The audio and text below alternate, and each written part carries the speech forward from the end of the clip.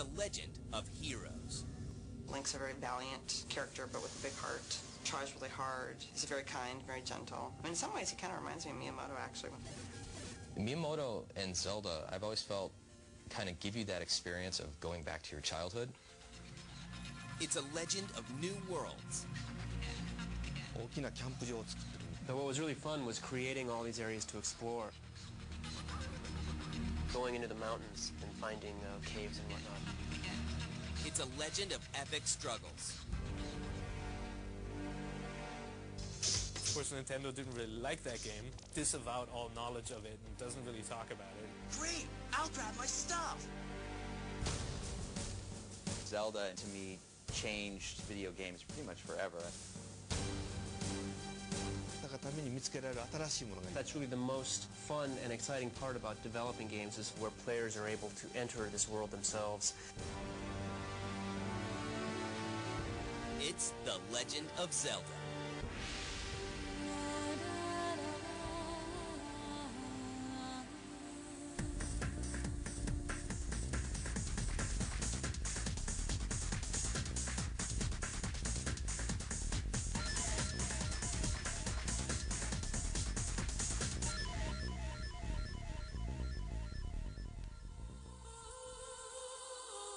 In 1985, an established Japanese gaming company named Nintendo releases their first home console called the Famicom. The success of the console paves the way for young game designer Shigeru Miyamoto and his new title, borrowed from a classic American author, F. Scott Fitzgerald. Well, actually, the name Zelda, we were kind of looking for this name for kind of this eternal beauty or this eternal strong woman, and we kind of thought, what kind of a name could we use? And we actually looked at Fitzgerald's wife, Zelda. She's actually perfect, so we kind of took her name. In 1985, Zelda is released in Japan on the Famicom Disk System, an add-on feature for the Famicom. Yeah, I think the original Zelda stood out because it was so epic for its time. A really big Nintendo game with a story, simple as it was. For the time, it was pretty important. The story puts you in the role of Link, a lovable little boy who goes on the adventure of a lifetime while trying to save Zelda, the Princess of Hyrule. Miyamoto is really interested in taking things that he experienced in his childhood and turning them into video games. And not really specific experiences per se, but, a feeling. Walking through a forest and seeing a little cave. As a kid, you're too scared to go in. But transfer that to a video game and you can go in, you don't have anything to lose, and you can explore and live through the whole excitement of it. In spite of the failing video game market in the US, Nintendo introduces both the Nintendo Entertainment System, also known as the NES or NES, and another Miyamoto masterpiece, Super Mario Bros. Super Mario Bros. Was a game that was very action-based and was very much about moving your body and being active to get your way through the game. The release of the NES opens the road for Link and his entourage, and in 1987 they debut on the Nintendo Entertainment System in the form of The Legend of Zelda. Because I had started working on the initial ideas for both Zelda and Super Mario Bros. Essentially at the same time, but we decided to quit working on Zelda for a while and complete Super Mario Bros. First. Then we actually decided later on to relook at our work on Zelda and complete that game. With Zelda, what I really tried to do was create a scenario where the player would get into a situation and they wouldn't know what they were supposed to do, and so they would have to use their brain rather than their body, and they would have to think their way through situations. I felt, relieved and almost rescued to a certain extent, because Zelda in Japan was the very first game that was released for this Famicom Disk System, and so if that game had failed, then the hardware itself probably would have failed as well. So when we released the game and people thought the game was very fun and it became such a success, I felt very relieved and very happy. But what was really attractive in the first Zelda game was that it did away with just having a side-scrolling level where you get to the end and then boom, things restart and you're in a different level and do the same thing again. It had an organic overworld. And what's the story behind this Link guy? He's a character who starts off very young and, essentially a small child. And gradually, through his experiences, he grows and he becomes stronger and he matures. Link's a very valiant character, but with a big heart. Tries really hard. He's very kind, very gentle. He'd be a fun date. He's a pretty cool guy. I like him. However, the hardware on the NES has its limitations. The family computer, the NES, had very limited capabilities for essentially drawing pictures for the graphics. So one of the biggest challenges with the game was trying to create many different types of enemies with these limited graphical capabilities. And actually, if you look at it, a lot of them, you can see kind of inverted images of other enemies in the game. And I actually did a lot of those drawings by hand myself. Really, I think looking back at Zelda, and given the limitations of the hardware, I really do think that it was very well done for what was capable at that time. And the man behind the legend believes in creating a totally immersive experience for the player. This is the type of game where we want the player to use their mind. And you start off in an area and you can walk in any direction and you don't really know what it is you're supposed to be doing or what it is you can do. You could walk around, and there's a dungeon entrance. You could go in and fight monsters. Or you could decide to not go in and go somewhere else first. The game was so non-linear that you could get yourself into a lot of trouble, too. Obviously, we can't just leave the player there not knowing what to do, because if they don't know what to do, then they're not going to play. So trying to find the balance of kind of leading the player into what they need to do and forcing them to think about how they need to solve the problems was very difficult. We spent a lot of time on that. Composer Koji Kondo uses the simple tools available on the NES to create several background tracks, including the now famous Zelda theme. Back in the 80s, a lot of video games had very generic music. Usually the programmers themselves were in charge of making the music, so you'll get a game like Frogger where they take a children's song. But with Zelda, they actually had a musician, Koji Kondo, do the score, and he came up with this great theme.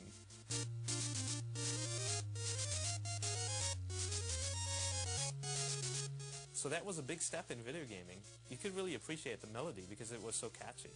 Not just the Zelda song, but also the chord that played. When you'd find a secret, the do-do-do-do-do-do-do. Everybody knows that. The Legend of Zelda is also one of the first games to allow users to save their adventure. So you could save your game to cartridge. So for the first time then you could track the data of your game and the progress. And you didn't have to sit here and play a game for 8 hours straight. You could boot up Zelda, play for a couple hours, save, go have lunch, go to dinner, whatever, come back, pick up where you left off before. The Legend of Zelda sells 1 million copies in the US and launches Zelda and Link into video game stardom. In Japan, a lot of people bought these stationery based on the Zelda franchise, backpacks, t-shirts. While The Legend of Zelda is still amazing American audiences, Nintendo prepares for their trip back to Hyrule. But some fans aren't too happy with the outcome.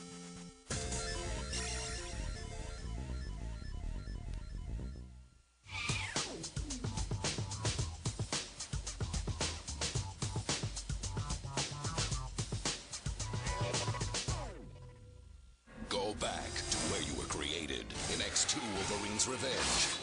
The game.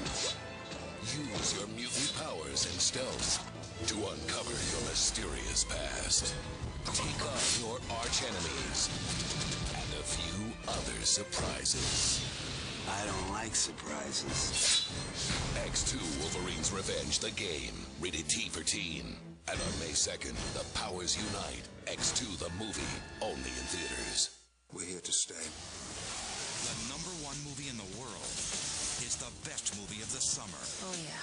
The Los Angeles Times calls it excellent. Is that one? Let's say. X2, rated PG-13, now playing worldwide. Inside all of us, there's a smile waiting to come out. A smile you may be holding back because your teeth aren't as straight as you'd like. Now, get the smile you've always wanted, without a mouthful of metal.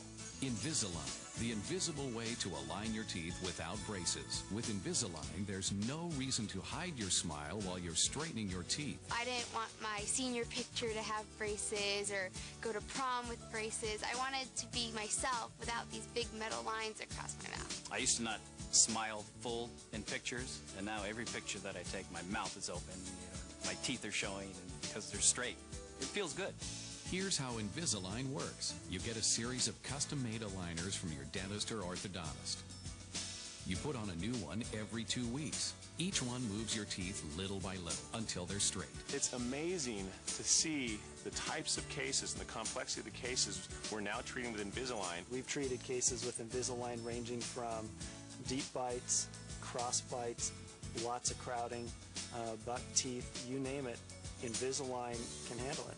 Call today to schedule your first appointment. Then, using Invisalign's cutting-edge technology, your doctor maps out your course of treatment, on the average taking only 11 months. So whether your teeth have gaps, crowding, or are just too crooked, Invisalign can help you get the smile you've always wanted. Invisalign is virtually invisible, so no one can tell you're wearing them. Removable, so you can continue to eat, brush, and floss normally. And comfortable, since there's no metal to irritate your mouth. I certainly feel like I smile a lot more than I used to. Want to see? Like, they're in. Call now to ask about Invisalign's affordable monthly payment plans.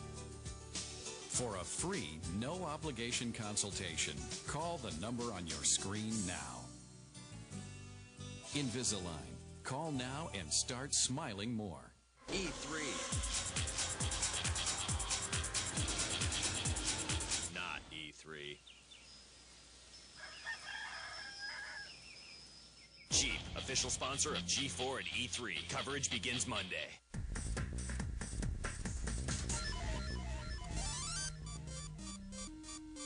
By 1986, saving a princess has become a national phenomenon. Mr. Miyamoto's position is firmly cemented as the creative force behind Zelda and Nintendo. And while American audiences are still embracing The Legend of Zelda, the curtain rises for the sequel. Gamers are very particular with their franchises, and if you mess with the franchise too much and evolve it too much, people are upset. And the same thing happened with Zelda 2.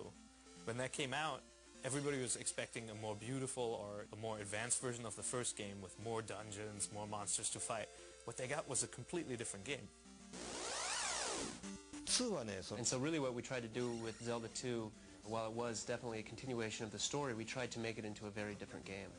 If you look at Zelda 2, The Adventure of Link, that's really more of kind of an action and a more physically oriented game than the original Legend of Zelda was, which was definitely more mental and more problem solving.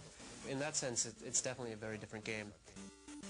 The second Zelda, I waited with bated breath. It was a very good game, very solid.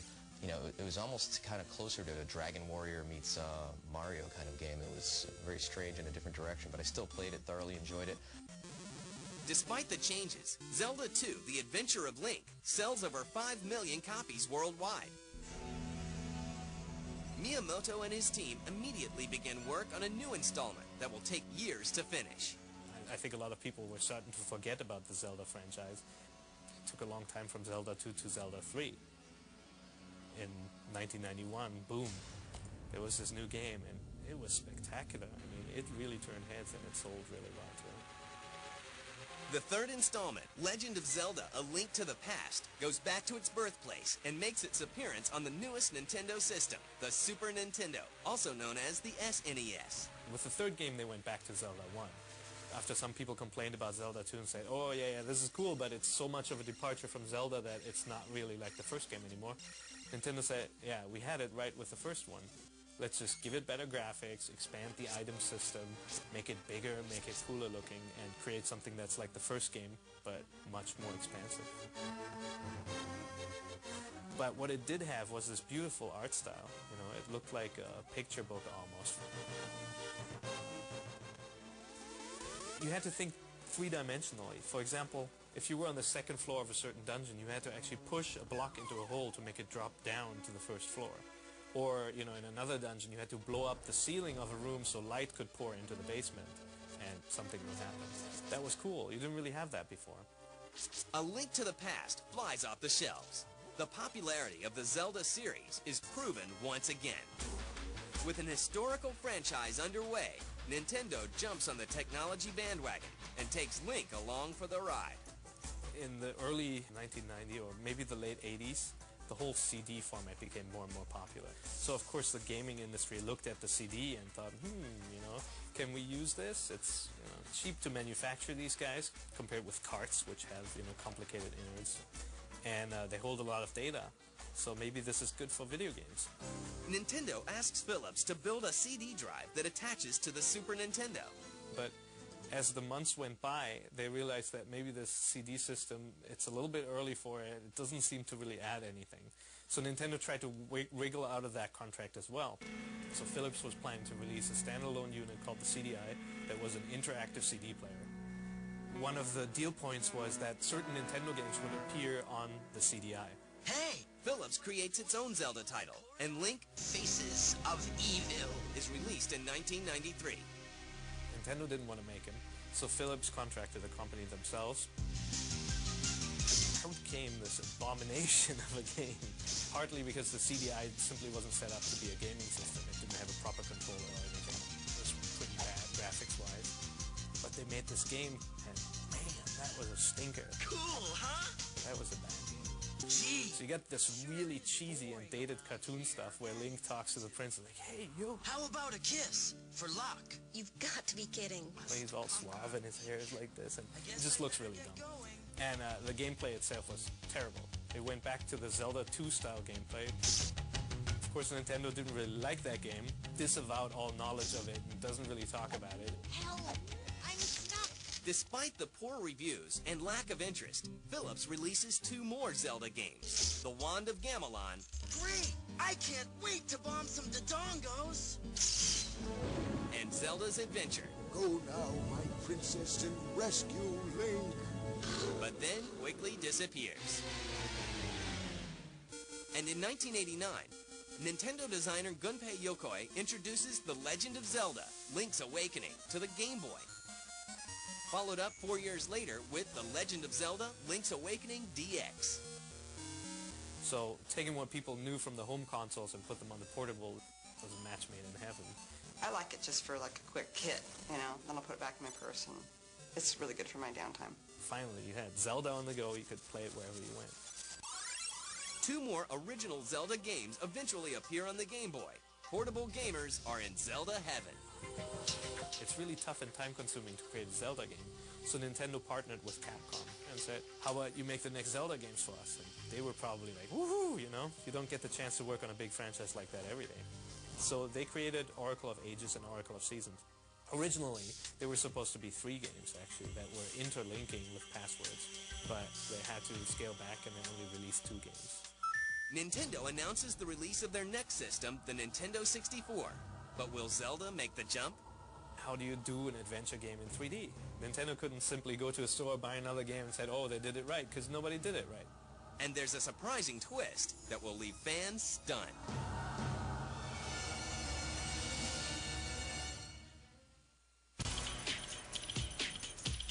Hi, I'm Linda Kim, and you're watching G4.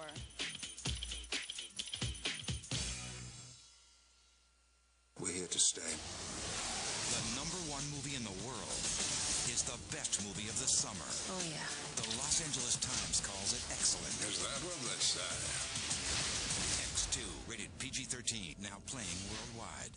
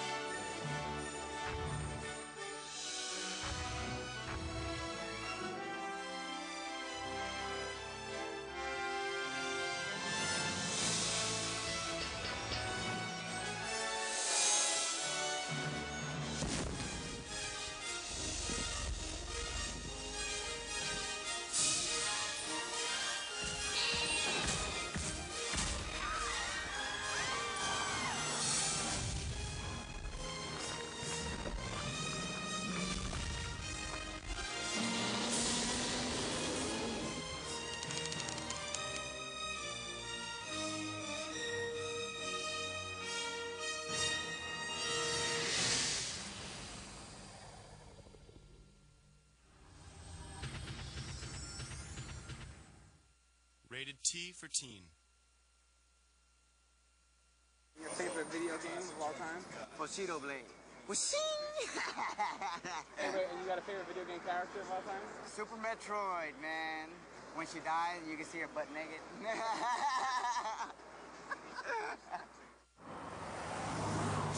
Do you consider yourself a star? I'm the same girl I've always been.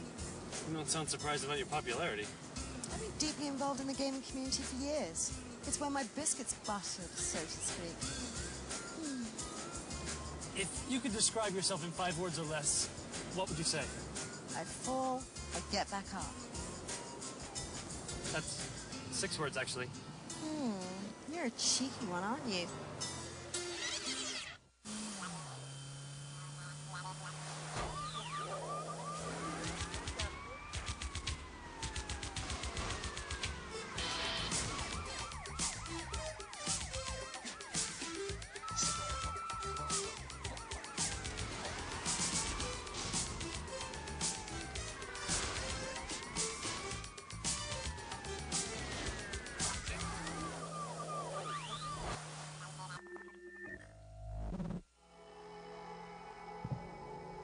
In 2003, the signs will point to perfection, and the world will be ready for the first celebration of video games, G4.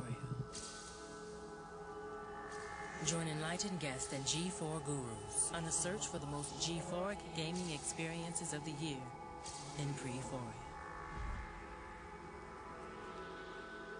The Journey to Truth begins May 16th at 9 p.m., presented by EB Games.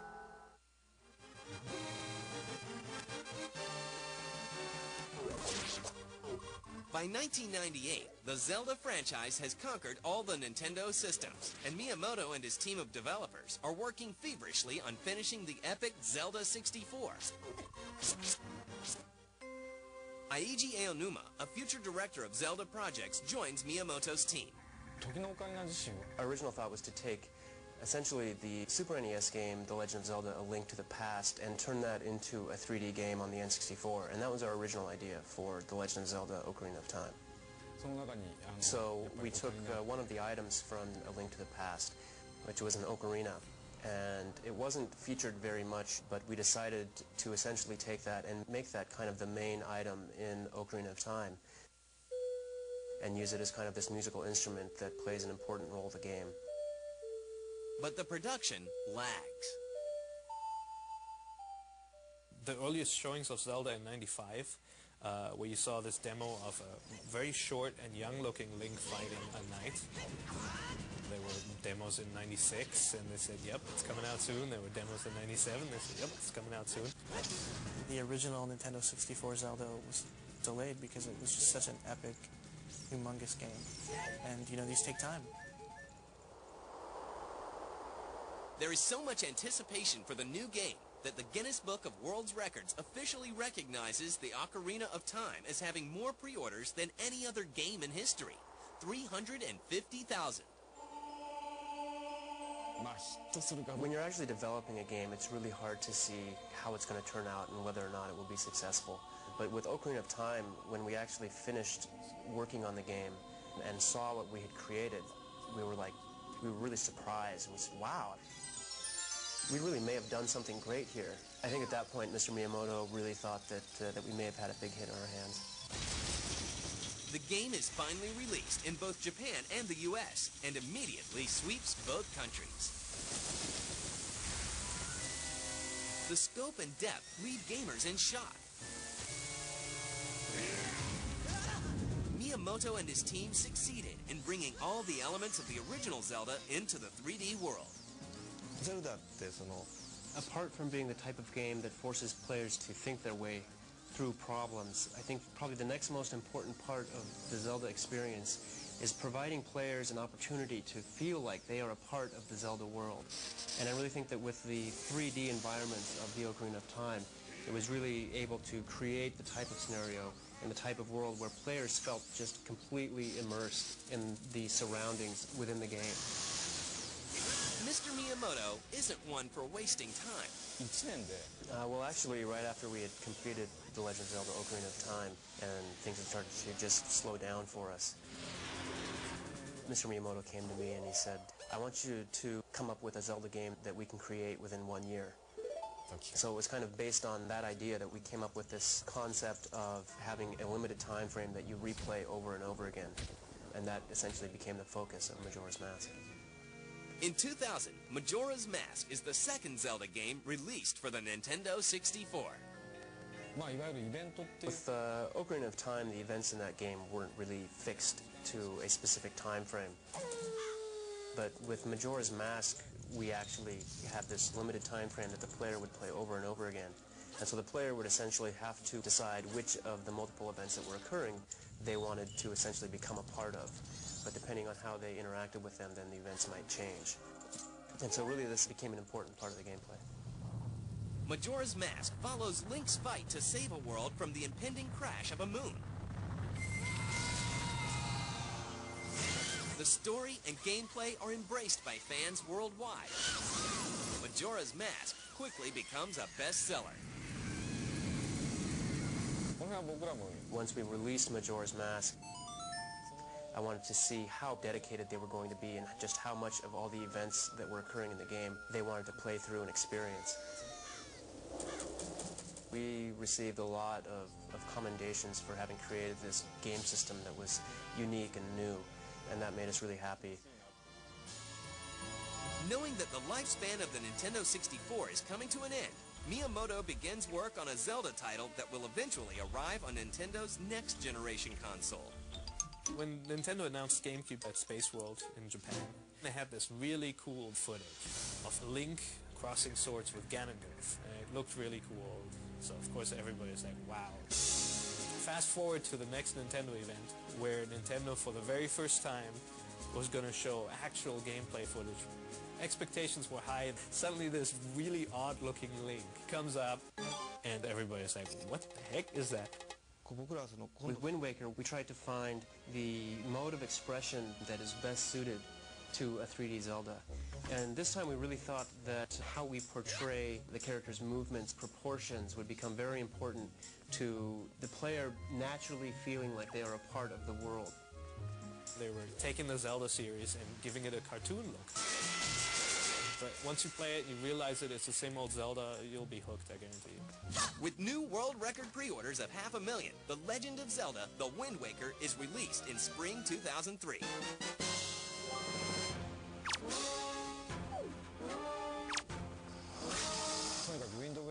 After all these years of working on Zelda, I've been able to fully implement all the ideas that I've been wanting to get into a Zelda game into the Wind Waker.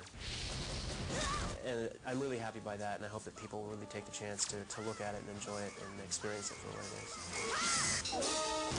is. Zelda seized and conquered the video game industry, and all the fans have to do now is sit and wait for the next one. Well, I think, yeah, Miyamoto has a certain style. I think he understands what makes a game fun. I don't really think of Zelda as being a game, but really as being kind of a separate world where players are able to go on this adventure. I really kind of think of the games that I create as being a box. And in a very compact area, I try to provide players with as many tools as they need to entertain themselves. And with this adventure story and the player kind of exploring it on their own, that they will find so much to do to entertain themselves.